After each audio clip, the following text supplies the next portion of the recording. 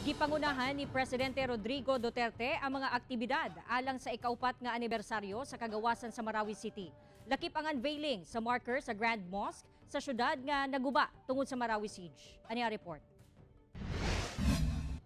Human sa 4 ka tuig sukad na angkon sa Marawi City ang kagawasan gikan sa kagubot hatud sa mga teroristang Maute Group ni adtong 2017.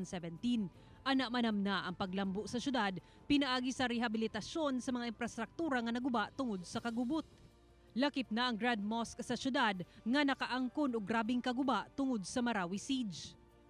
Gipangunahan ni Presidente Rodrigo Duterte ang unveiling sa marker niini ni adtong Sabado sa Marawi City. Kini ang labing dako nga simbahan sa syudad. This place holds historical and cultural significance in the lives of the Maranaos.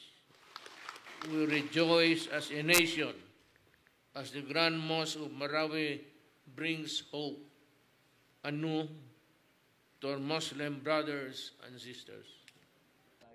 Nagsugod ang rehabilitasyon sa Marawi City dihang gitukod ang Task Force Bangon Marawi.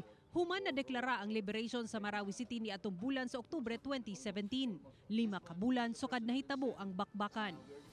Gileng gisugdan ang pag-ayos sa mga mosque sa syudad nga dakong tabang sa pagbarog sa mga kaigsoonang Muslim nga ilabihang naapektuhan sa giyera. Gipasalamatan sab sa Pangulo ang paningkamot sa Task Force Bangon Marawi. The continued hard work of Task Force Bangon Marawi to accomplish the programs, projects, and activities under the Bangon Marawi Comprehensive Rehabilitation and Recovery Program is truly commendable. Atol sa programa, giapod-apod sab ang certificates of title alang sa permanent housing units gikan sa National Housing Authority ug turnover sa financial assistance alang sa mga naapektuhan sa Marawi Siege ug uban pa.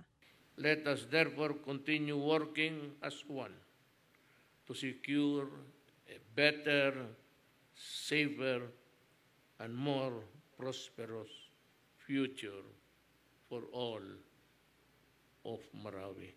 Ako si Sarahhilomen-Velasco para sa One Mindanao.